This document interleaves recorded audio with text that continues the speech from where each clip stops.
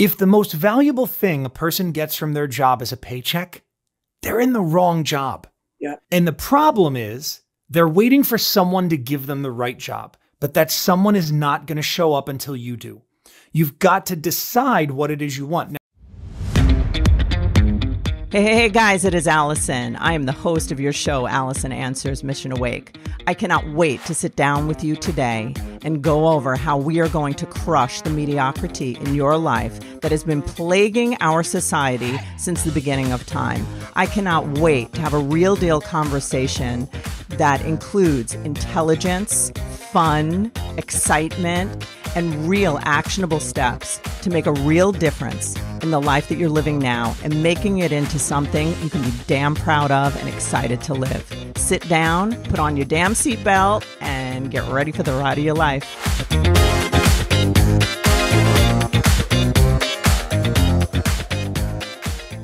Hi, guys. I would love to tell you a little bit about my next guest. He is Gregory Offner.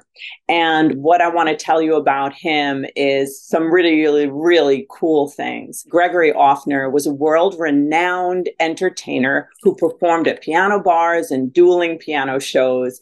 He delighted his audiences with high energy, high engaging, all request kind of experiences. And he would say that there was no two performances that were ever the same. But then tragedy struck in this man's life. Gregory was handed two options: either lose his ability to speak forever or undergo this vocal surgery that would require a complicated and lengthy recovery. He soon learned that this first procedure was only the beginning. And 5 years, 15 surgeries later, Gregory transformed both his voice and his life.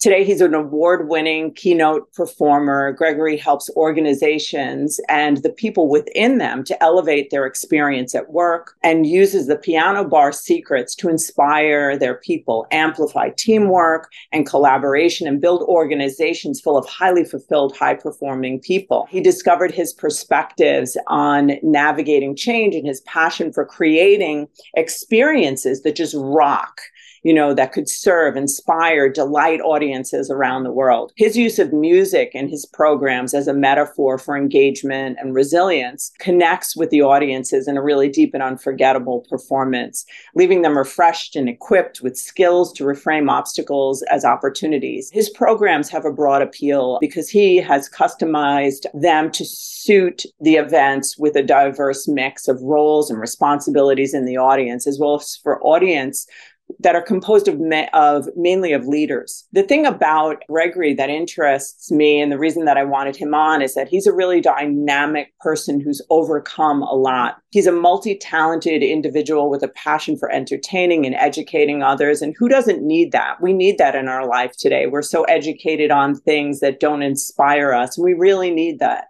His keynotes, workshops, and corporate consulting engagement help the world's leading organizations create high-performing, high-fulfilled leaders. Prior to his work, Greg led global sales and marketing efforts for several Fortune 100 organizations, brokered complex risk management insurance programs for large commercial organizations, and drove process improvement initiatives as a certified Lean Six Sigma practitioner, which I don't even know what that means. We'll have to find out.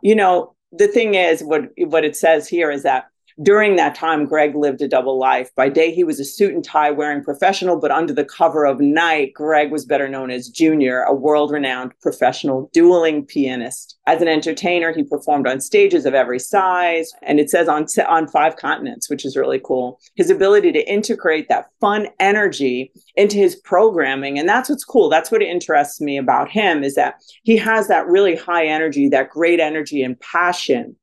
And then he also has that really good understanding of business and the skeleton underneath the meat. Greg works as a keynote speaker, coach, and workshop facilitator. He fills the void in most organizations, that kind of helps them to have this training program that develops these skills that develop them personally, which you know that I say all the time, that to the degree that someone personally develops is to the degree that someone develops a level of success in any business or anything like that. So I want to just read this other thing that's written here because I think it's interesting. Most recently, Greg has spent over 2 months in total silence. Now, this was at a different period of time, but he has spent 2 months in total silence as a result of multiple surgeries, which I think is fascinating. He needed to repair and rebuild his vocal cords, an experience that nearly left him mute,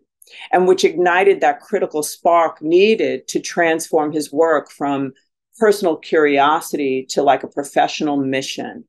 And he's really engaged in helping individuals and organizations identify the one change that can change everything. And through a mix of speaking, which is so interesting, I think that he had this incredible tragedy that left him without voice and that then turns into this triumph of an incredible speaker, which I just love stories like this. And through a mix of speaking and audience participation and a little dueling piano bar magic sprinkled in, Greg reveals the insights and tools you need to accelerate your growth, amplify your creativity, and deliver a performance that leaves your audience, clients, stakeholders, whoever it is, employees, your life, your relationships, cheering for an encore. So without any further ado, I'm going to bring Greg on. I'm looking forward to getting to know him. This is the first time I'm meeting him. And after just researching him, I think that we'll all gain a lot from it, whether you're an employer, an employee, whether no matter who you are, what walk of life that you're looking to make a change in, try to utilize his skills in what he's telling you how to upgrade your personal development. I think you are in for a good surprise. And I think I am too. I'm really looking forward to learning from Greg. Hey, guys, how are you today? It is Alison from Alison Answers and Logger Counseling Services. As you heard, I have Greg Offner on, and I think you are, I don't think, you didn't hear me say that. I know that you are going to get great value from Gregory. What he will provide today is an insight into how to overcome difficulty and how to transform your life into something like take chicken shit and turn it into chicken salad. Like, this guy knows what he's talking about. And as you heard, with all of the accolades I gave him just 2 minutes ago, he's a man to listen to. So what I'd like just you guys to do is understand, if you're an entrepreneur, a business owner, if you're an employee or an employer, what Greg is going to give you is something that can transform your vocational life. He can transform the way you're living your life.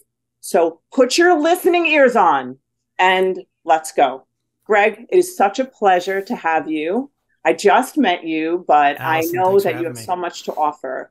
So tell us, if you don't mind, tell us what basically your backstory, because I did share with them about your vocal injury, and I find that very profound. So if you could just share a bit on that, and then we'll talk about what you do. Sure. Yeah. It was a huge experience in my life. And when I think about the idea of post-traumatic growth, that for so many of us, it takes a traumatic incident, the sort of kick in the pants from the universe to really achieve the growth that that's possible for ourselves. That was it for me. That was the universe shaking me and saying, hey, dummy, you need to do what you're here to do, because if you keep doing what you're doing, ain't gonna work out that well for you. Because up until that point in time, I had a day job that more than paid the bills, but I wasn't really passionate about it. It was just a job job, and I think everybody knew that I was kind of faking my way through it. At night, I got to play at piano bars all over the world, and I loved it. Look, it didn't pay the best, but the emotional paycheck that I got, the fulfillment that I got from that was more than worth all of the travel and the late nights and the craziness that comes with it. I mean, to be honest, I kind of liked that. I liked the craziness. If I'm being honest, I did.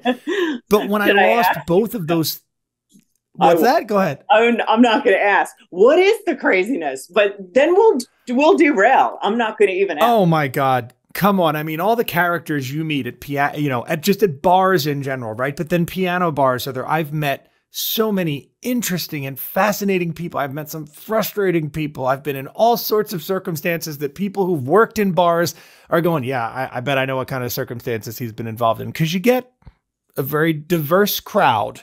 But I like that. I love getting to meet people. In the work that I do now, I still travel a lot. And one of my favorite places to be is an airport. I don't like to be stuck at an airport, not like forced to be there, but that hour or so that I have before the flight. I think the emotions that you see at an airport are some of the purest and most interesting to me, because you're really capturing people in this element. They're either moving to and fro, they're reconnecting with, like, I love when I'm walking, I'm imagining Chicago O'Hare, the terminal that I'm always in.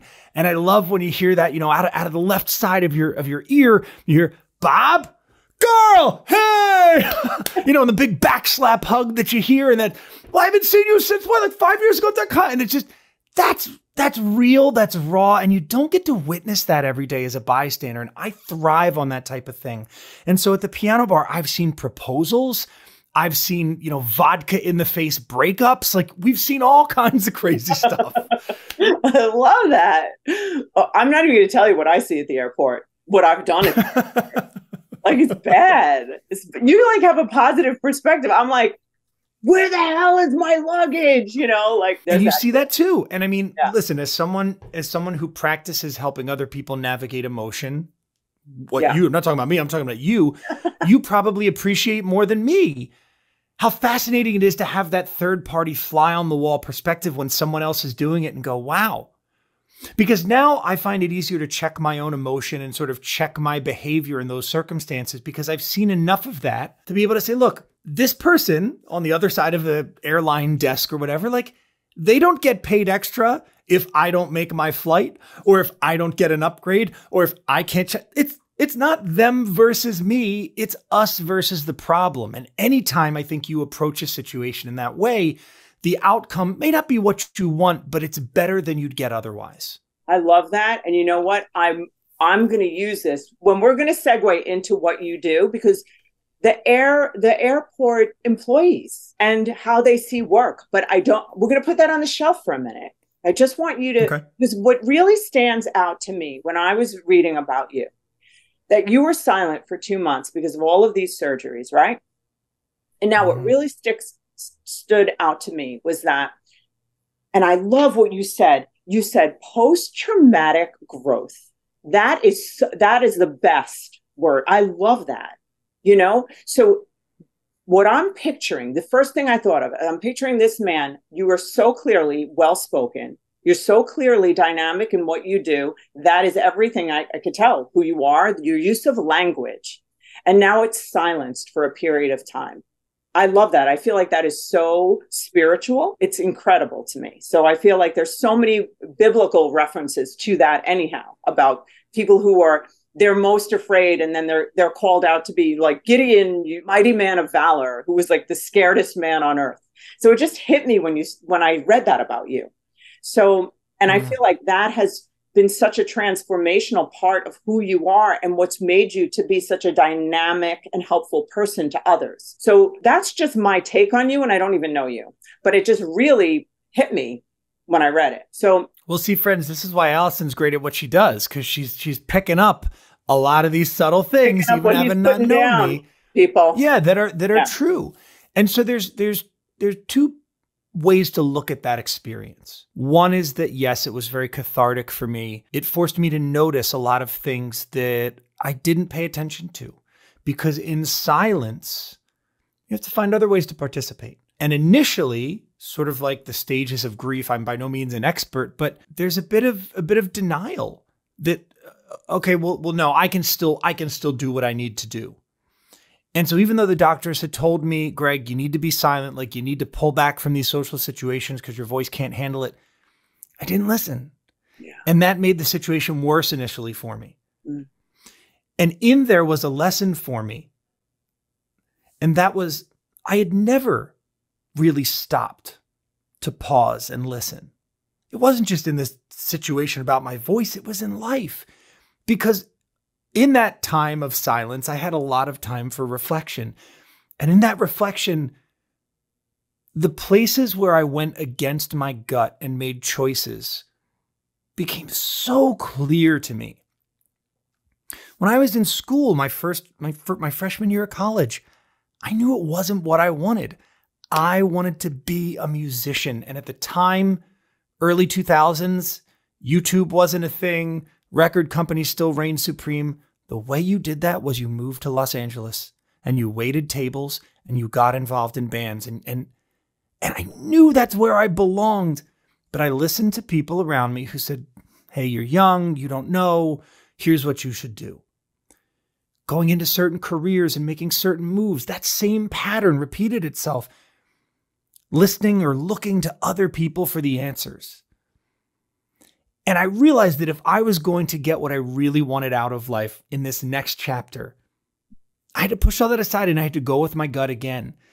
And the scary part about that was, despite all of the change you'd think I was going through, the biggest change I was about to go through was to leave the W-2 world, to leave this, corporate safety net that I had during the day, leave the comfort of the piano bar, and launch into running my own business, which came with its own pitfalls. The other lesson there, I think, is how fascinating nonverbal language cues are. Yes. Because I was still in social situations and picking up what other people were saying without saying, or doing without saying, the subtle body language. Man, it was fascinating. I talked about people watching and how how much I like that. There's a whole other level of people watching. The only thing I'll say, though, is it was a little weird whenever somebody would catch me like staring intently and look at me with that, like, what? Normally I'm pretty good with words, so I can recover from any like awkward situation like that. I couldn't say anything, so I was just like, so that was a bit of an awkward situation. But anyway, I digress. No, but I tell you, what you're discussing right now, there's so much wisdom in it. I'm not sure if you're hearing it, but there's so much wisdom. Just even thinking that what you've gained, the wisdom that was extracted from that hard time is incredible. And like what you're teaching people, I would love you to, talk about that, because you said that you take the irk out of work, but you're transforming people's experience of life, which I think of you as you became a wise observer, which I think is necessary to be happy in life. Anyhow, God had to shut you up, right? Well, let's align my experience with maybe what your listeners experience. Life literally shut me up and forced me to pause. And in that time, I noticed some things that I wasn't really excited to notice, but that were important for me to notice. And I think how that relates to your listener is that it's easy to believe all the shoulds and the musts and the I have tos in life, because life has a rhythm. It has a flow. Somebody once called it the whirlwind of life. It's easy to get caught up in that whirlwind and not find a way out. Yeah.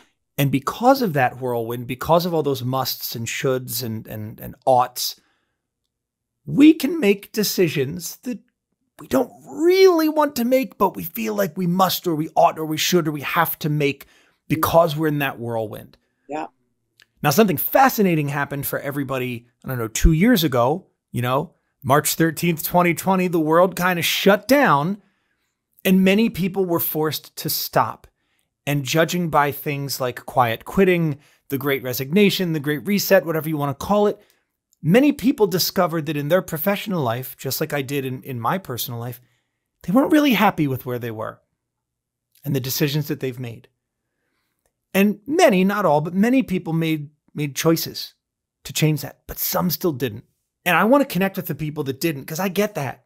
Yeah. I completely understand, because even though the outside world shut down, that didn't mean that the inside world did. Folks who had kids and responsibilities that couldn't go away like so many things in COVID did. And so one of the frameworks that I give to people that's often helpful to break through that whirlwind is this process called root goal analysis. Because I talked about looking back on my life and seeing very clearly these points where I made a decision that didn't really serve me. I think we do that a lot as human beings. I call them superficial or surface goals. And I hear it all the time after an event when people come up and talk to me. I remember the first time I ever noticed this, I'd just gotten off stage and a man came up and he said, "Hey, so you do coaching, right?" I said, "Well, yeah, on occasion, as long as it's a good fit for me."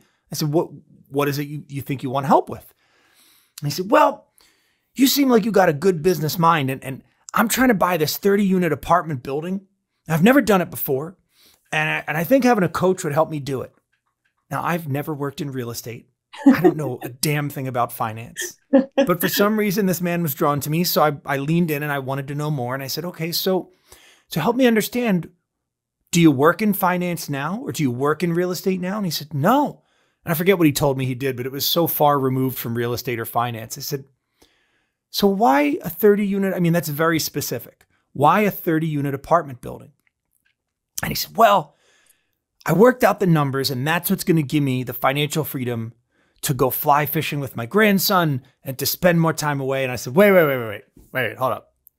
So you want the apartment building, which is an industry you've never worked in before and that you're unfamiliar with, to give you more freedom of time? He said, "Yeah." I said, "So it's not about the apartment building, it's about the time you'll get." He goes, "Yeah." I said, "I'm just curious. How open-minded would you be if I could share with you ways for you to create more time right now for you to go fly fishing with your grandson and to do the things you want to do, and they didn't involve buying an apartment building or becoming a landlord or taking on a massive mortgage or having to understand real estate finance? Is that something that might interest you?" And he paused and he said, Yeah, I guess I'd be into that."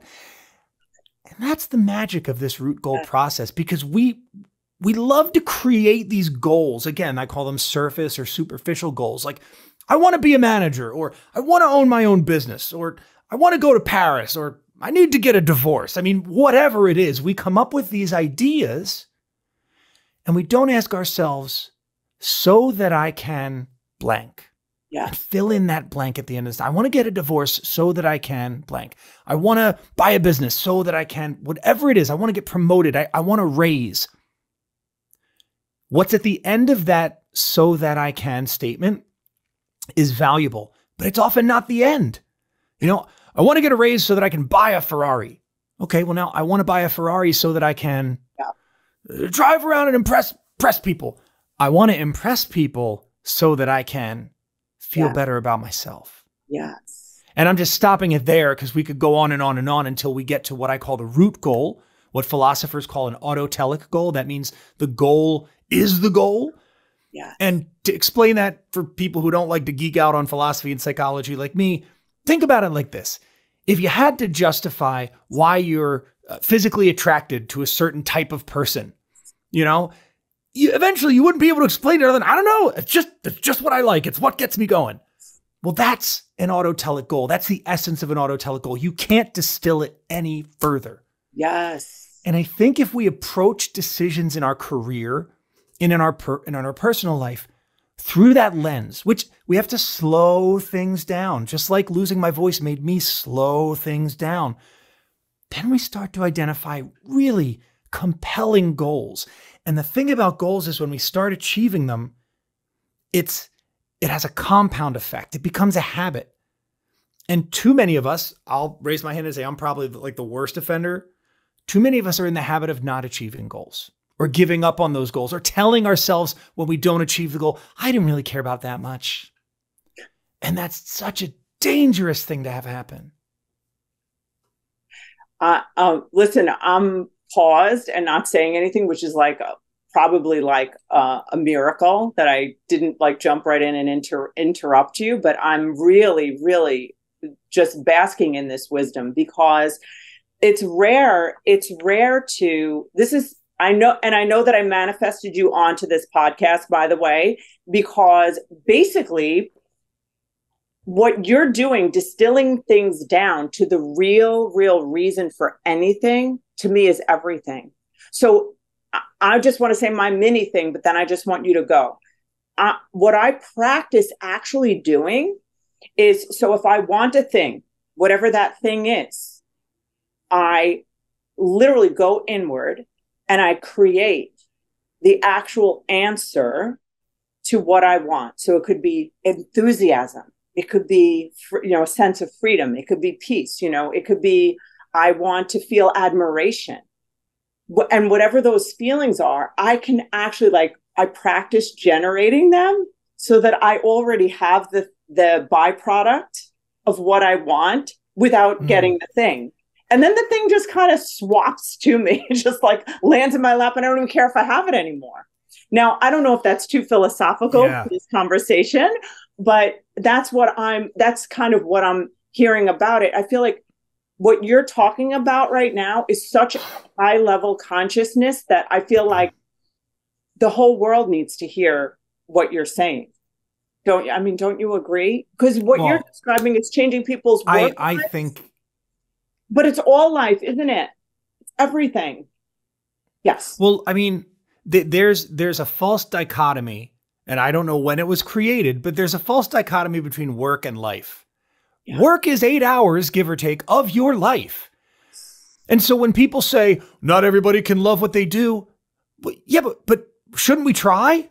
Yeah. I mean, it's 8 hours. That's 1/3 of most of our life. Not everybody can be a movie star. Not everybody. It's not about what you do. Rather, it's about what happens when you do what you do. See, people get wrapped up in this, and there's all sorts of, lovey-dovey anecdotes about the janitor at NASA who met President Kennedy, and President Kennedy didn't know he was a janitor. He didn't have a broom in his hand, but he said, "And what do you do, sir?" And the janitor said, "I make sure the astronauts can get to the moon." Now, that was how he viewed his job. Because sure, if the hallway wasn't clean and an astronaut tripped on a banana peel, that astronaut wasn't going to the moon. That's how that man saw his job. That's fine. That's important. Yeah. I don't think everybody has to love what they're doing. But what does what you're doing allow you to do? What's the goal of that goal? Again, I said this earlier, we were kind of off camera, but if the most valuable thing a person gets from their job is a paycheck, they're in the wrong job. Yeah. And the problem is they're waiting for someone to give them the right job, but that someone is not going to show up until you do. You've got to decide what it is you want. Now, Alison, I love your philosophy, which is I may not be able to get the thing now, but I'm going to get the feeling of the thing now. And hey, lo and behold, that often makes it easier for me to get the thing. I think there's value to that. I've used that. It's also not. Yeah, it's not a bibbity bobbity boo wand. I know there's some people going, okay, so I just imagine $1 million and imagine $1 million, and soon I'll have $1 million. No, it doesn't work like that. Yes, but it doesn't hurt. Mm-hmm. Zig Ziglar used to say, positive thinking won't help me do anything, but it'll help me do everything better than negative thinking will. Yep. And so in that vein, I think manifesting these ideas. And so when I meditate very often, I'll imagine myself on a big stage or landing this big deal. And it does give me that, I call it gratisfaction. I combine gratification and satisfaction. It gives me that gratisfaction of feeling like I did the thing. And I also just want to pause and give everybody a permission slip to say, if you just want a Ferrari because you want a Ferrari, go get you a Ferrari. There's nothing wrong with wanting material things. But try applying that root goal analysis to it anyway. Because here's my favorite example to share. I get to speak to kids because I think they need to hear this more than anybody. Because if somebody was telling me this when I was 12, I probably wouldn't have listened. And when I was 16, I probably wouldn't have listened. But maybe by the time I was 18, some of it would have gotten in here. So here's what I tell them. I ask them to raise their hand. I say in the room, if you'd like to be a millionaire. Almost every hand goes up. Of course. And then I say, why? Mm-hmm. And they look at me like I'm crazy. But I say, no, why? Like, what'll change when you are a millionaire? Yep. And almost to a person, maybe not in the exact same words, the answer relates to freedom. They think that will give them freedom. And so the responsible question I have to ask them is, if you could experience that freedom without all the bullshit and sacrifice and compromise and upset feelings that you're going to leave in your wake on the path to become a millionaire, would you be interested? Because that's the truth. You want a Ferrari, get you a Ferrari, but that shit's expensive. There are a lot of sacrifices and compromises and hard decisions that go into getting a Ferrari. Unless you're manic, then that's a wholly different thing, and I'm not a psychologist, so we're not going to go there. Yeah. My point is, identifying what we really want makes those obstacles to getting what we want, makes them superfluous. They don't matter anymore because we'll find a way to go through them, around them, over them, below them. It doesn't matter. We will figure it out.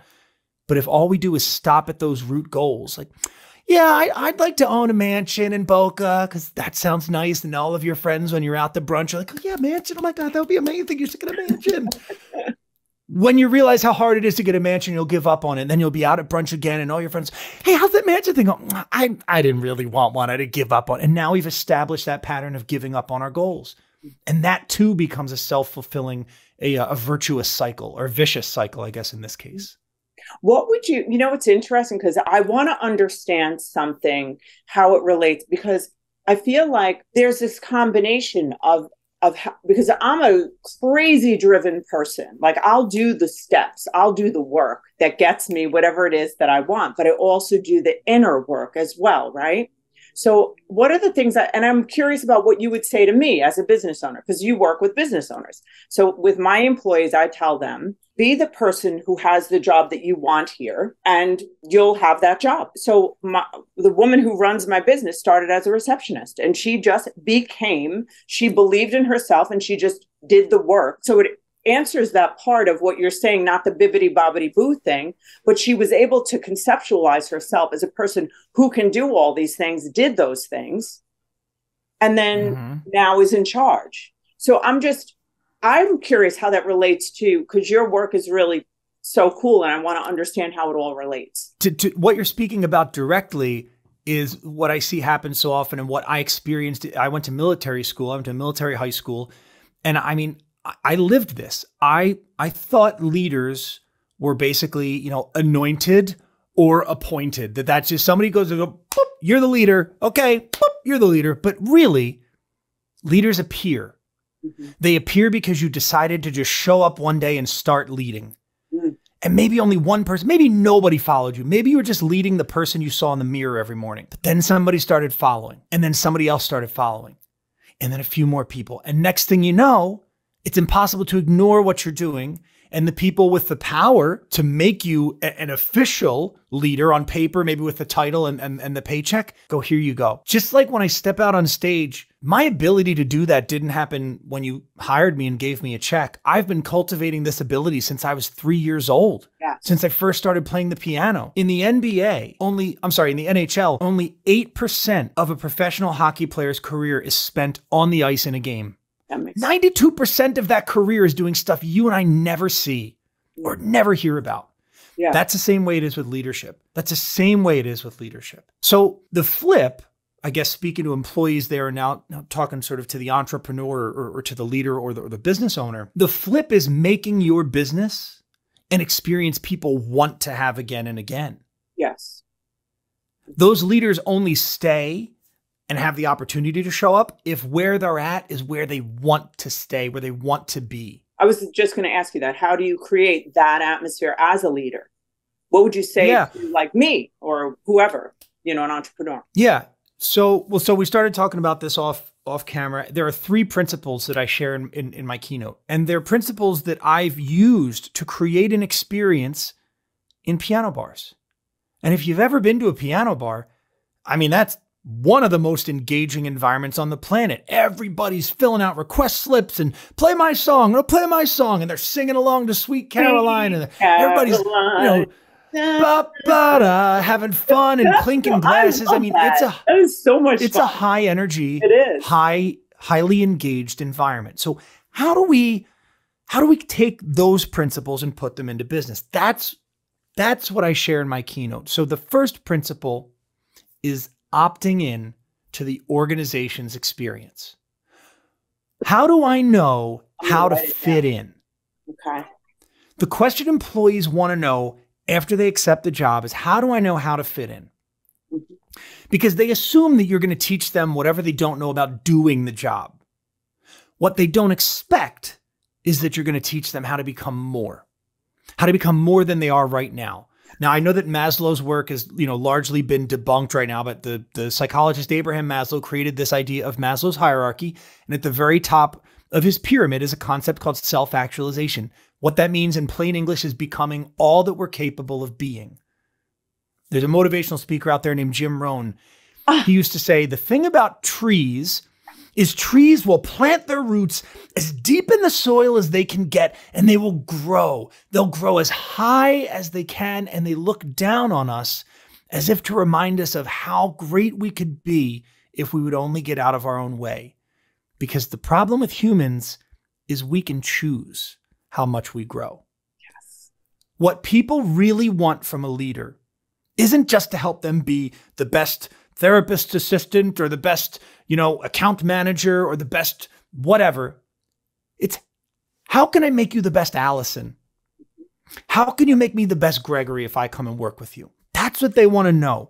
And that starts with how can I opt in to being part of the group? Not just how do I opt into doing the work, because clearly you're going to teach me that or else I won't have a job here much longer. How do I really fit in? How do I really make a contribution? At the piano bar, we did that with a little spiel. You walk in the door, well, anybody, and this is the thing you have to understand before I go there.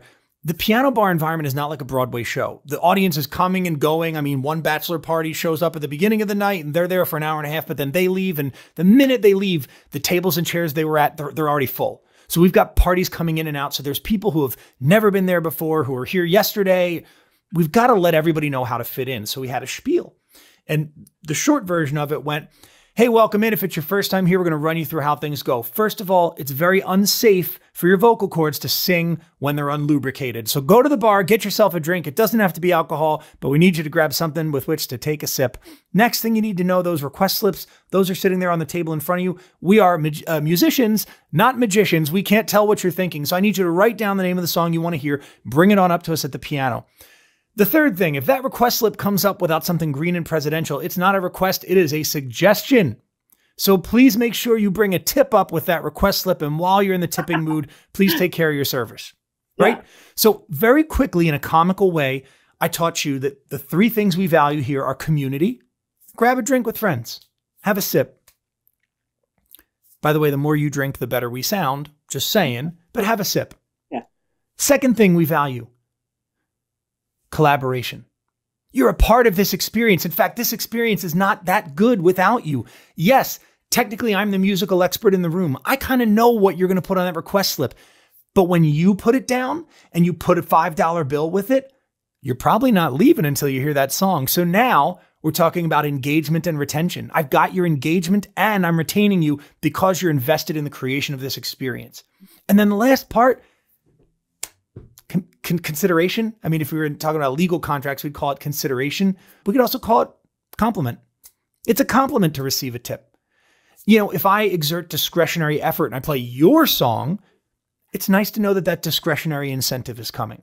Yeah. So as a leader, how do you create a culture? How do you create values where people are rewarded for discretionary effort, where they're able to contribute and where they're able to experience some community, where they feel like they belong? And that's the first principle. That's what I talk about in the keynotes. And there's two more. We don't have time to go into them today, but that's where you begin. It begins with values. And I see too many organizations that, all but hire Maya Angelou to write their values statement. And their employees don't even know what they are. They can't tell you. 27% of employees don't even believe in the values that their company puts on the wall. They're just words. We need to change that if we're really going to create an experience that people want to engage with. Yeah.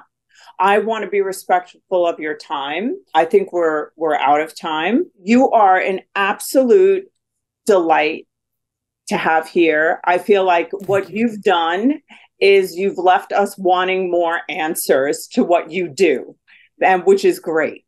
because you have you are really a wise and insightful person, truly, and you really have so much. Can I just put that on repeat and I'll play that for my wife? Just you can. Gregory is a wise and insightful man that you should give all of your attention to constantly.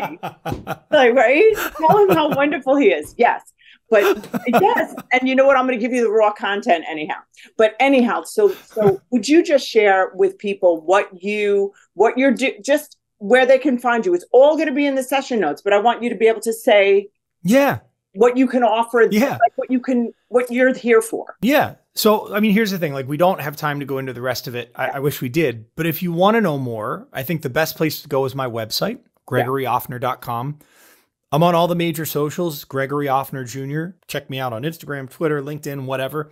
You know, I love receiving messages from people that have heard this and say, I want to know more, or I think you're full of shit, you know, whatever. I want to know how this is resonating, what's not resonating, what's confusing you.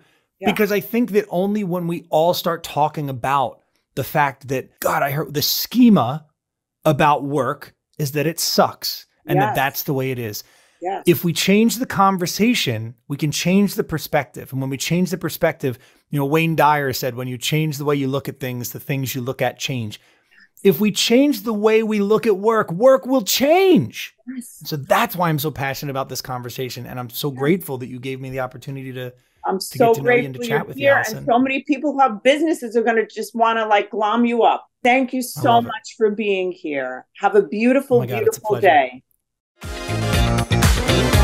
Guys, thank you so much for listening to the show. I just want to say to you that we are all together a part of the Mission Awake, a mission that's going to stop the mediocrity that's plaguing all of us. So if you got something here today, I ask that you would be a part of this mission and you'd share it with whoever you can. Take a screenshot of the show and share it on your Instagram. If you are looking for me, you can find me on social media platform Instagram, Alison Answers, or Lager Counseling Services. And give us a review and subscribe if you could to YouTube, Alison Answers. That's where you're going to get a lot of content. I drop stuff every day, goofy stuff, all different kinds of stuff. 5-minute videos that just get you moving in your day. Have a great week. See you next time.